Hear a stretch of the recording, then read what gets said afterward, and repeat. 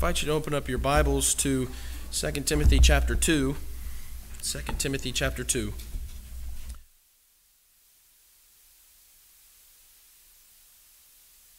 Michael leading us in the song worship so far tonight. It's already been an encouragement, and I know that as we continue throughout the worship service, it'll just continue to be encouraging to us, not because we're worshiping for us, but because of who we're worshiping. Just appreciate the efforts put into this, or put into that. This is an interesting passage here in 2 Timothy chapter 2. And just in verse 20 beginning, I think that this is sometimes a passage that gives us pause, and maybe for some good reason. But it says in verse 20 of 2 Timothy chapter 2, "Now in a large house there are not only gold and silver vessels, but also vessels of wood and of earthenware, and some to honor and some to dishonor. Therefore, if anyone cleanses himself from these things, he will be a vessel for honor, sanctified, useful to the master, prepared for every good work." Now, I think this is an interesting passage because it kind of clarifies some things that I think sometimes people get confused on. I think not just Christians, but many in the religious world, many that would call themselves Christians, but maybe don't know the Bible as well. When you look at this passage, it almost seems like there's a bit of a dilemma to some people. We have God who is the creator and who is sovereign, but who also says that we have free will. But then you look at this, and many people would say, maybe God is the one that forces you to be a vessel of honor or forces you to be a vessel of dishonor. And if that's the case, well, then the free will is out of the question. There is no choice in the matter. But what I think we find throughout all the Bible, not just in this passage, but throughout all the Bible, is that God is sovereign. He does have all the control, but at the same time, that doesn't take away the free will that His creation has. And so, while some would say that God is the one that forces you to be a vessel of honor or dishonor, the reality is, it is our choice. Now, does that mean that God is not in control if we have choice? If we are able to mess things up? And as I already said so far, I think He absolutely is still in control. Sometimes I do think, though, that this is a little bit hard to balance and understand. And so I think it's helpful to look at a good example throughout the Bible every now and then, just to see what does this look like in real time. How do we make the proper application as you look at certain characters, certain individuals throughout the Bible story? And I want to do that looking at one story in particular. There's many that we could look at. You think about Pharaoh during the time of the Exodus. That would be a good study in and of itself. But in 1 Kings chapter 12, if you want to turn there, 1 Kings chapter 12, I think this is one of the most perfect stories that illustrates this fact very clearly, of how people make themselves vessels of honor or dishonor, but that doesn't mean that God's not in control. So in 1 Kings chapter 12, what you have is Solomon has essentially brought judgment upon the kingdom of Israel because he allowed foreign wives in, and as he did that, idolatry came in, and so God said, the kingdom is going to be torn from you. Now, not the whole kingdom, you're going to have a portion, and it's going to be a very important portion at that. But the kingdom splits in 1 Kings chapter 12. Israel, Rehoboam, and Jeroboam, I think, in all of this, play a part. Obviously, as they're a part of the story. Rehoboam being the one that's going to, Solomon's son, who's going to continue leading the tribe of Judah, but Jeroboam taking the rest of the kingdom, the northern kingdom, and the rest of the tribes follow after him. But all three of those groups, Israel, Rehoboam, and Jeroboam, they each make choices that either better their situation or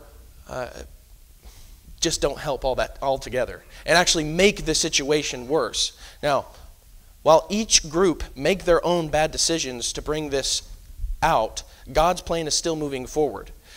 And so in verse 15 of chapter 12, very quickly, I just want to focus on this. With all of this going on, even though people are making decisions, and you might think, well, how does God have any control on this? It says in verse 15 of 1 Kings chapter 12, "So the king did not listen to the people, for it was a turn of events from the Lord, that he might establish his word, which the Lord spoke through Ahijah the Shilonite, Jeroboam the son of Nebat."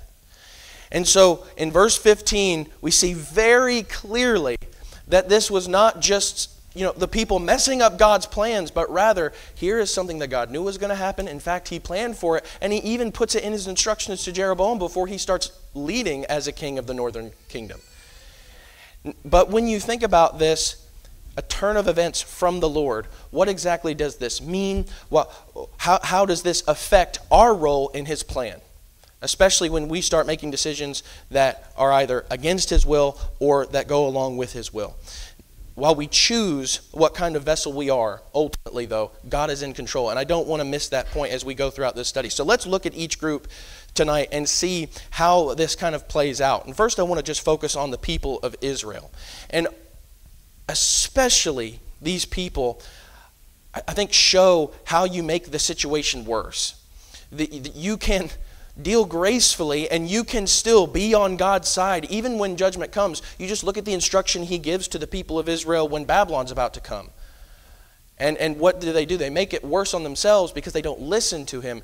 Rather, and in the same way, in 1 Kings chapter 12, I think you see something similar. Instead of having a humble heart, instead of having a heart that is seeking God, what they do is add more trouble, more problems to an already bad situation as the kingdom's about to split. And so in verses 1 through 4, first of all, you see just the attitude of the people. It says, Rehoboam went to Shechem, for all Israel had come to Shechem to make him king.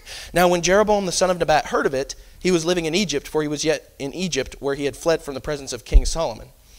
Then they sent and called him, and Jeroboam and all the assembly of Israel came and spoke to Rehoboam, saying, think about the kind of attitude of this request. Your father made our yoke hard. Now therefore lighten the hard service of your father and his heavy yoke, which he put on us, and then we will serve you. Now I supplied the word then because I do think that's what they're saying. He has made things hard on us. Now, if you will lighten the load, if you'll make things easier on us, then we're going to do what you want. Then we're going to serve you. But what's implied here is, if you don't make it easier, well, guess what? There's going to be consequences. Now, I think what you have here is a spirit of rebellion in the people, especially when you think about what they've already asked for. Now, not necessarily this generation, but Israel, in 1 Samuel chapter 8, they asked for a king. And you remember how Samuel tried to warn them when they asked for a king. Just know what's coming. And know that you're going to have to submit and subject yourselves to this king. And understand what kind of work you're going to be put through. In fact, a lot of what he says goes into Solomon's reign. And so it's not like they didn't know what was coming. God, inspired by God, Samuel let them know, this is what you're going to have to subject yourself to. He doesn't say this is what you're going to have to deal with and then rebel against it. He says this is what you're going to have to submit to. Because this is what you're bringing on yourself. Now, I would just say, with all of that, this is the most prosperous time in the history of Israel. And this may be when they are most powerful throughout their entire history. Because not only did you have the successful reign of David, but right after that, Solomon is the one bringing in the rest of this prosperity. And he builds the temple made out of complete gold. And you have all of these nations, all of these kings from other nations bringing tribute to him. So this is the most powerful that they ever were in their history. And this was the most prosperous. In fact, it says that silver coins were like pebbles in the street. That's pretty rich. And so they had it pretty good. But what that does mean is that there was going to be a high standard of work and labor. What it seems like here is they just didn't want to have to do the labor anymore. I think that this is a side point, but I think that there's something to learn from that. If you want to have that kind of culture, this kind of prosperous society, guess what? There's going to be work involved, and it's not really going to stop. What they wanted, it almost seems like, is they wanted to just stop working, be lazy, and still receive all the benefits. Well, regardless, they had no right to make this demand of the king because they're the subjects, not the other way around. They are not the ones that get to make demands, especially when you already have the instruction that had been given to them. This is what you're going to have to deal with. And so, now that they have this, they don't just get to come to the king in this way and say, this is how it's going to be. Can you imagine, parents, if your child came up to you in this way? In fact, you don't even have to imagine. What happens when your child comes up to you in that way and makes a request that sounds like, do it or else?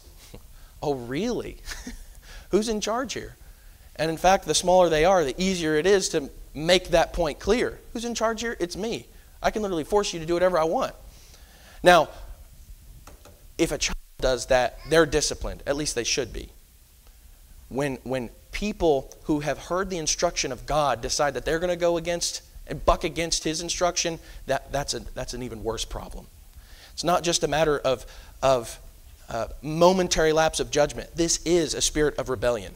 In fact, the text itself says that they were in rebellion for this. Look in verse 16. Skip down to verse 16. When all Israel saw that the king did not listen to them, the people answered the king, saying, "What portion do we have in David? We have no inheritance in the son of Jesse. To your tents, O Israel. Now look after your own house, David." So Israel departed to their tents. So it wasn't just the implication that makes this attitude clear. It's the fact that they went off of what they said what they were implying they were going to do the whole time. They just leave they leave the authority of the king Rehoboam. Verse 17, "But as for the sons of Israel who lived in the cities of Judah, Rehoboam reigned over them. Then King Rehoboam sent Adoram, who was over the forced labor, and all Israel stoned him to death.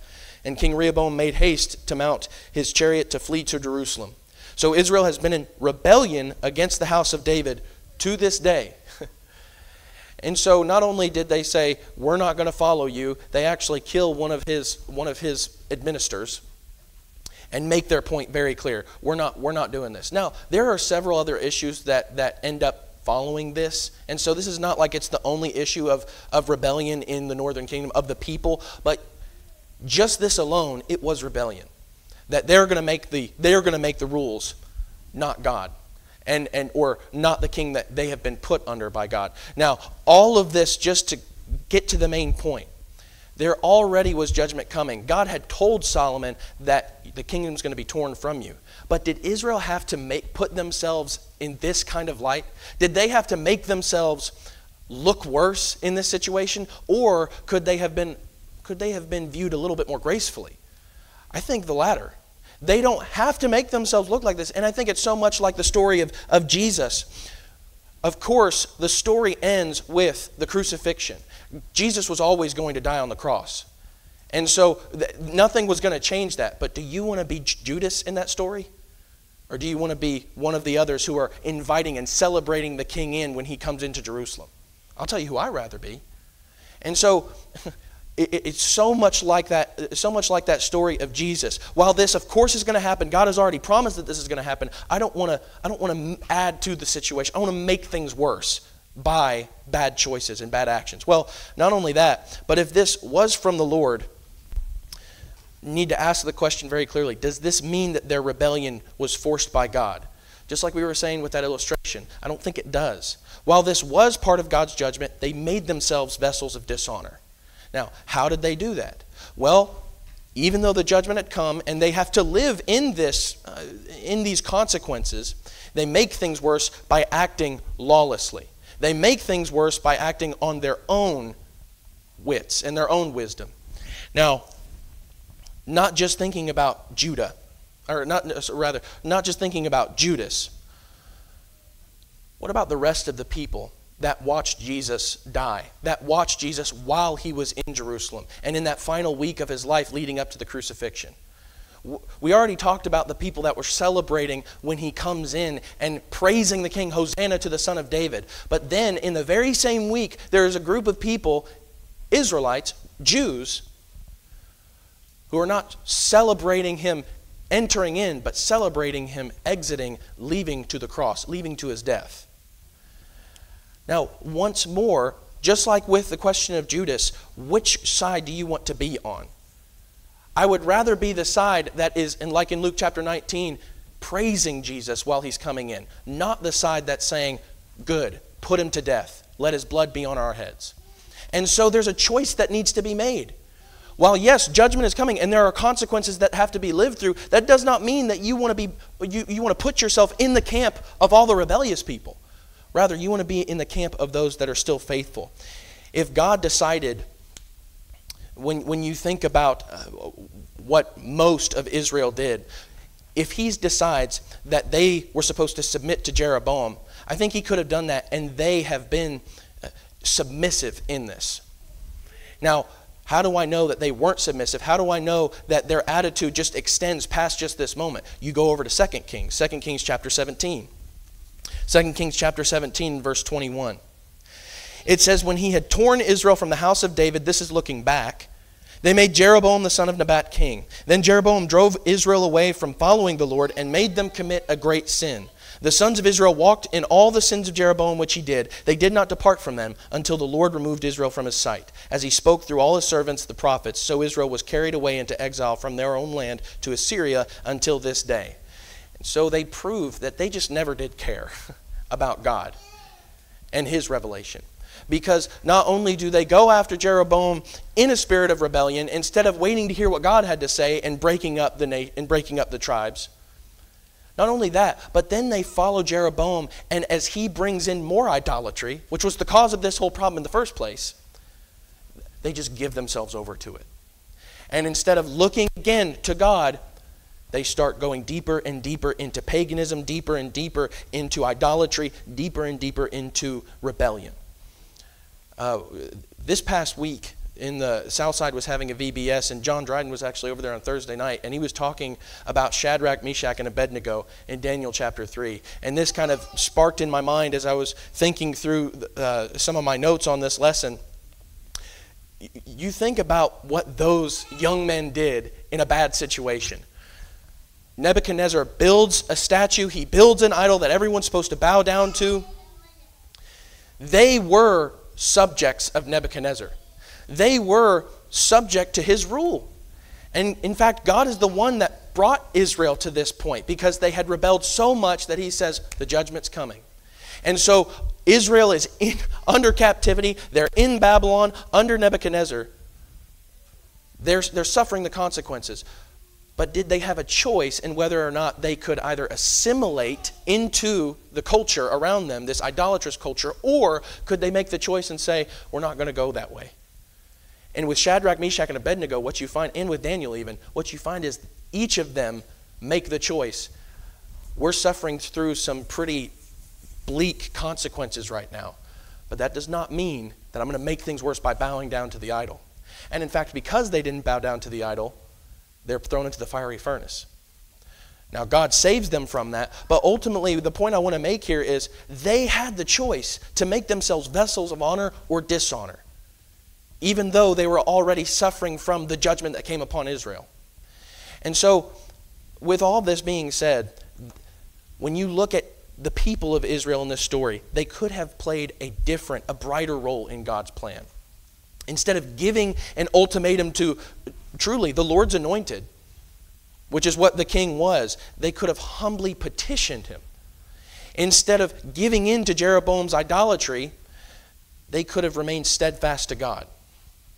They made themselves vessels of dishonor in God's plan by adding to the problem instead of keeping him and holding fast to him in all their ways. Now, that's Israel's side of things. Looking at Rehoboam, who is Solomon's son, coming back to 1 Kings chapter 12, following on in the story. I think the main issue with Rehoboam was that we know that he seeks counsel, but ultimately what he does not do is seek counsel from God. Look in verse 5 of 1 Kings chapter 12. It says, then he said to them, depart for 3 days, then return to me. So the people departed. King Rehoboam consulted with the elders who had served his father Solomon while he was still alive, saying, how do you counsel me to answer this people?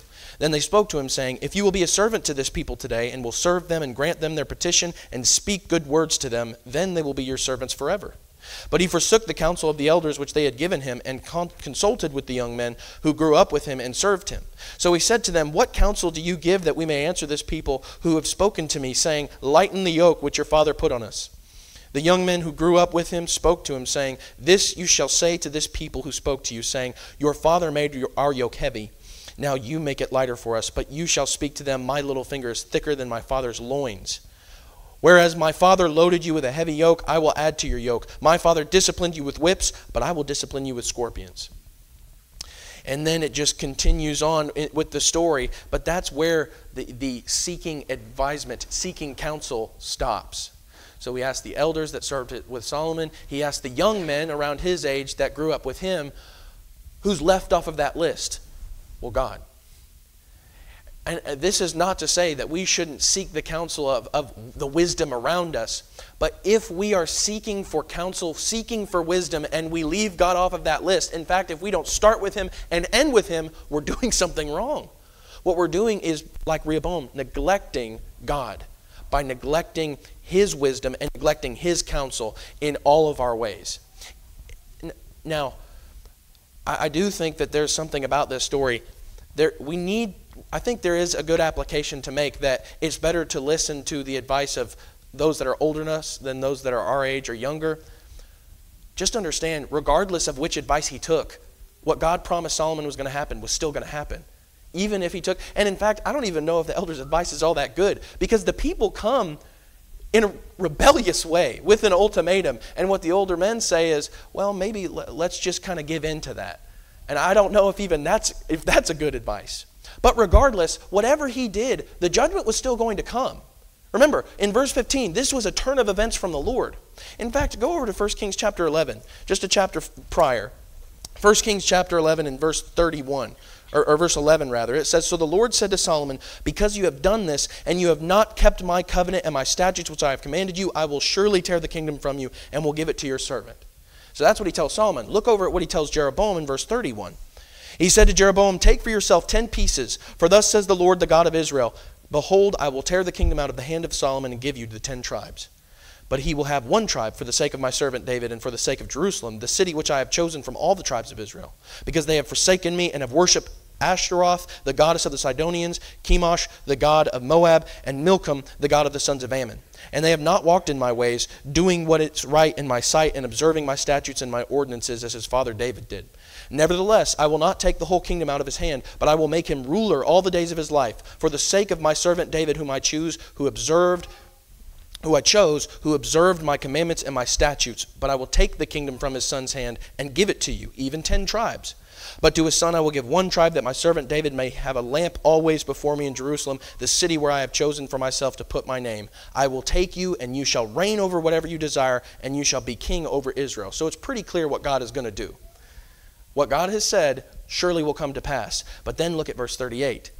"Then it will be that if you listen to all that I command you and walk in my ways and do what is right in my sight by observing my statutes and my commandments as my servant David did, then I will be with you and build you an enduring house as I built for David, and I will give Israel to you."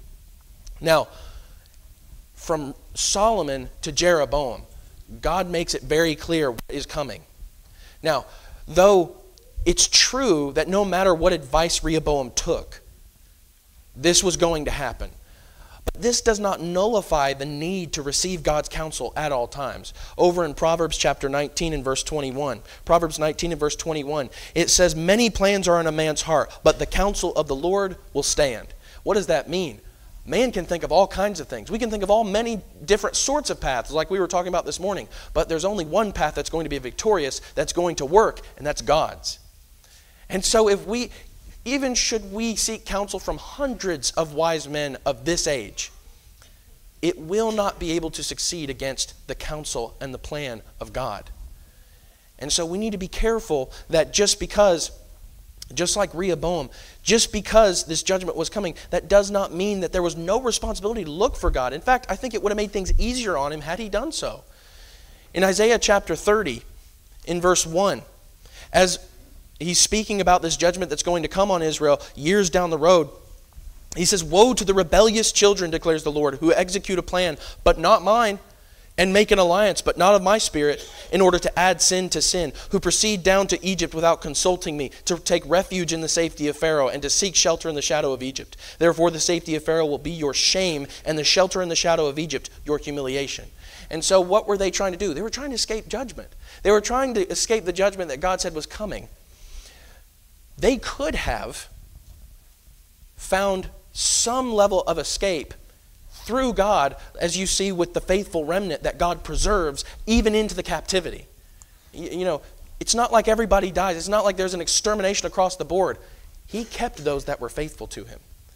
And so it's not like he couldn't do it, but what did these people decide to do? Instead of trusting him, instead of going with his plan, they decide, let's go back to Egypt. And it's because they took their plans over God's, that's why God's going to find them out, and he is going to specifically root them out and destroy them. And so what we do when we don't seek God's counsel and his wisdom, but rather everyone else's, we worsen the consequences on ourselves. And I think that's what Rehoboam did. Just like the people of Israel, he could have been shown in a brighter and a better light in this story. So how should we respond then? I think like Hezekiah in Isaiah chapter 37. He was in the midst of judgment coming against Judah. But what happens? He comes to God, and I think it's because of his faithfulness, his faithful leadership, that God says, all right, not yet. We're going to extend this a little bit longer. And so we need to be more like Hezekiah, maybe less like Rehoboam, seeking God at all times. Now, he did not seek God's counsel. But perhaps the only good part of this story is when he finally listens to God. Over in chapter 12 again of 1 Kings, in verse 21. Chapter 12 and verse 21. Now when Rehoboam had come to Jerusalem, he assembled all the house of Judah and the tribe of Benjamin, 180,000 chosen men who were warriors, to fight against the house of Israel, to restore the kingdom to Rehoboam the son of Solomon. What was he going to do? He was going to start this civil war because they had seceded from the kingdom. These are my subjects, I'm going to get them back. But in verse 22, the word of God came to Shemaiah, the man of God, saying, speak to Rehoboam, the son of Solomon, king of Judah, and to all the house of Judah and Benjamin, and to the rest of the people, saying, thus says the Lord, you must not go up and fight against your relatives, the sons of Israel. Return every man to his house, for this thing has come from me. So they listened to the word of the Lord and returned and went their way according to the word of the Lord. Now, if you read that and think, well, what utter defeat for Rehoboam. You read wrong. Maybe there is some level of defeat because, yes, he doesn't have all of the tribes that he wants. In fact, most of the tribes are gone from his reign. They're cut off from him. But regardless, how this verse ends in verse 24, that couldn't be a better way to end that side of the story. That they did according to the word of the Lord. Again, which side do you want to be on? What do you think would have happened had they heard the word of the Lord and then decided we're still going to go further? We're going to go further in this and we're going to start this war. I think they would have lost. They would have just lost more lives, more morale, and they would have made the situation that much more worse on themselves. And so God's counsel, it didn't take away the consequences of Israel being torn, but it did prevent the worst consequences from befalling them. And I think that there's all kinds of applications we can make to that. So you just think of the man who is put away for adultery. Maybe that man, he tries to repent, and he even does repent. He makes that confession. He acknowledges his sin before all of those that need to be told, before all those that needs to be confessed to. He's listening to God's commands in this.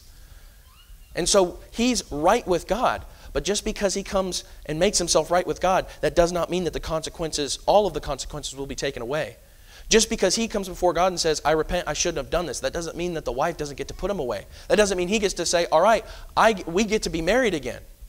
No, you've made some choices that you're going to have to live with. But that does not mean that you can't be right with God or make yourself right with God again. And so all the while we have to live through certain judgment, certain consequences, we can still have a chance to make ourselves vessels of honor or vessels of dishonor. Even when we don't necessarily see the escape from the judgment, whether it's on us or around us, we can be on his side, and the Lord knows who are his. Now, we're going to have to be willing to endure the judgment around us, while continually seeking God and understanding that this won't just take the previous consequences away. We have to submit to him. And if we don't submit to him, just like what we see with the Israelites, I think we just bring more consequences on ourselves and make the situation worse. Well, finally, looking at Jeroboam. Jeroboam's side of things, it doesn't get much better. It doesn't necessarily say the same. In fact, I think it gets a little bit worse. Because instead of neglecting God's counsel from the beginning, what he does is reject God's guidance, I think, just carte blanche. In 1 Kings chapter 11 and verse 38, we already read what God said to Jeroboam. If you follow me, if you do my commandments, you will be successful. But what does that condition mean? If you don't, guess what's going to happen? But condemnation. And so Jeroboam could have fulfilled his role in a way that was pleasing to God. God makes that very clear. Had God put Jeroboam in a situation where the only path he could take was a sinful one, We know that Jeroboam's going to be inviting even more idolatry in. But does that mean that God's at fault for this? What does James chapter 1 and verse 13 say? But let no man say that when they face temptation, God is the one tempting me. That God is at fault for the sin that I'm about to commit, or that the sin I am committing currently. 1 Corinthians chapter 10 and verse 13. But God is faithful. There is no temptation that has overtaken you, that there's not a way of escape. We have a chance. We have a choice in all of these things. And God has made clear that we can be successful. What it comes down to is we decide to reject Him. We decide to throw away His guidance completely. So someone may look at this story and say, God put Jeroboam in an impossible situation. He had no way to reign rightly. He had no way to do this in a way that would glorify God. I don't understand how you can say that when reading the instruction God Himself gives to Jeroboam. Just because Jeroboam goes off the deep end, that doesn't mean he didn't have the chance to do the right thing. So and you can even see this throughout all of the Bible. When David is anointed king and Saul decides that he is going to be a poor king and start trying to kill David, David doesn't go too far. In fact, what he does is say, I'm not going to put my hand against the Lord's anointed, against Saul, even though Saul is persecuting him. David does it rightly. David humbly glorifies God in his behavior, through his behavior, even though his journey was long, difficult, and arduous. He was exiled from his own home. But even throughout all of that, not only did he suffer all of that, during that time he accrued territory and power for God and His people. I mean, this is how we do it rightly. Maybe it's going to be hard. Maybe we do have to suffer a little bit, but we can definitely make choices that glorify God and bring us in His sight as those like David that have a heart for Him. Now, was Jeroboam in an impossible situation where God forced him to sin? Absolutely not. In fact, God had given him more than enough to succeed, so Jeroboam's failure is completely on him. Not on God, on him, because he rejected God completely. In verse 25 of chapter 12, it says, Jeroboam built Shechem in the hill country of Ephraim and lived there, and he went out from there and built Penuel. Jeroboam said in his heart, now the kingdom will return to the house of David. If this people go up to offer sacrifices in the house of the Lord at Jerusalem, then the heart of this people will return to their Lord, even to Rehoboam king of Judah, and they will kill me and return to Rehoboam king of Judah. So the king consulted and made 2 golden calves, and he said to them, it is too much for you to go up to Jerusalem. Behold your gods, O Israel, that brought you up from the land of Egypt. He sent one in Bethel, and in the other he put in Dan. Now this thing became a sin, for the people went to worship before the one as far as Dan, and he made houses on high places and made priests from among all the people who are not the sons of Levi. And you could go on into chapter 13 even, and you see just how awful things got. Not only did he make these idolatrous statues that they were to bow down to, even attribute characteristics of God to, but he even starts bringing in harlots as the priests. He starts bringing in the sexual temptation into the worship, into the idolatrous worship. How much further from God could you get? Now, Jeroboam, was he forced to do that by God? No. Jeroboam could have had really guaranteed success. But he didn't, because he did not listen to God. We look at this and maybe we think, how could he be so foolish? How could he have gotten all of those instructions from God? How could he have heard all of that and still messed up? I think it's maybe more easy than we think, maybe more subtle than we think. This happens all the time with Christians. We read over and over and over again the commandments that God has given us in the New Testament church. When it comes to church discipline, He's very clear about what we're to do. When it comes to the unrepentant brother, what does He say? Do not associate with them. And so He is very clear about this, but then what happens? You have some Christians that say, well, I just don't know about this. You have some Christians that aren't withdrawing properly, and then when those people that are sinning aren't coming back, aren't trying to make their lives right, they sit there and ask themselves, how could this not be working? Well, the reason it's not working is because you're not heeding His counsel. You're not actually withdrawing. You're not really taking that association away. You're acting like you are. When it comes to evangelism, We read all of the verses about making sure that we're trying to bring people in. We read about the first century church all throughout Acts and how evangelistic they were. And instead of doing exactly as they did, being as zealous in that and being as opportunistic as they were, instead we kind of hang back. We don't evangelize like they do. And then we look around and we say, why is the church dying? What's going on? Why does it seem that the church is beginning to limp and beginning to become weak? Well, it's because we're not doing what keeps a congregation alive. Instead of really engaging in evangelism, the way we see it, instead of heeding God's commandments, what have we done? We've rejected them. Now, you may say, well, we did kind of do it. No, it's either you obey or you have disobeyed. There's no partial obedience here. And so, the question remains, did God set Jeroboam up for failure? Does God set us up for failure when He gives us commandments? And maybe we just don't do them, and we just fail utterly when we come up to those commandments. I think as hopefully has been made clear throughout this study this evening, God is not the one who's at fault here, but it's those who decide that they're going to come up with their own path instead of taking God's. In chapter 14, in verse 7 of 1 Kings, it says, "Go say to Jeroboam, thus says the Lord God of Israel, because I exalted you from among the people and made you leader over my people Israel, and tore the kingdom away from the house of David and gave it to you, yet you have not been like my servant David, who kept my commandments and who followed me with all his heart to do only that which was right in my sight. You also have done more evil than all who were before you, and have gone and made for yourself other gods and molten images to provoke me to anger, and have cast me behind your back. Therefore, behold, I am bringing calamity on the house of Jeroboam, and will cut off from Jeroboam every male person, both bond and free in Israel, and I will make a clean sweep of the house of Jeroboam, as one sweeps away dung until it is all gone. Anyone belonging to Jeroboam who dies in the city, the dogs will eat. And he who dies in the field, the birds of the heavens will eat, for the Lord has spoken it. Now you arise, go to your house, where when your feet enter the city, the child will die." Now, Jeroboam was expecting that maybe God was going to give some mercy. What God says very emphatically is no. And it's not because Jeroboam was betrayed by God.